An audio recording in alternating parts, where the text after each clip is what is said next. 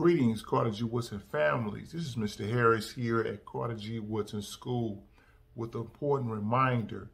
Next week, Tuesday, January 19th and Thursday, January 21st at 6:30 p.m. via Zoom, we are having a parent meeting to discuss our transition back to in-person learning. Once again, parents, Tuesday, January 19th, Thursday, January 21st at 6:30 p.m.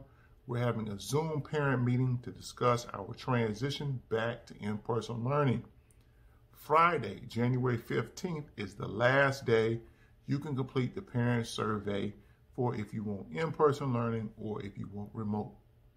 Parents, we understand that these are extremely trying times, and Carter G. Woodson is providing your child with an excellent education.